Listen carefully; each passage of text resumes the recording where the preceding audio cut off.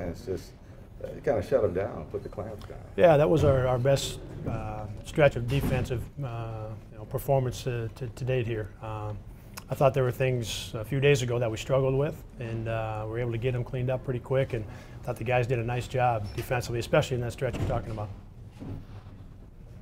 Well, how does it? I mean, how difficult is it playing against your alma mater or coaching against your alma mater? I mean, knowing that Right. If it was 4 or 5 years ago, the first time, it was a lot. I mean, it was weird. It was really different, and it's. I don't know a lot of the guys in the team. I've known Coach Jones for a while, but it's that uniform. That's what does it to you. And this is the fourth time we've played against them now, and so that's gotten it's gotten easy enough now because it's been 4 times. But it still brings back the right memories. Yeah. We didn't see Chris or Austin tonight. Is it safe to say that kind of the odd man out? No, I wouldn't say that they're odd man out. They're from a rotation standpoint. The guys that are in the top 10 right now are the guys that we've seen.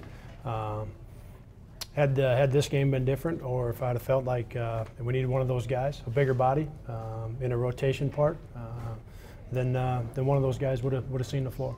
Mm-hmm. Talk about the versatility of this team offensively. Deion Mitchell coming off a huge night just a couple of nights ago, and tonight.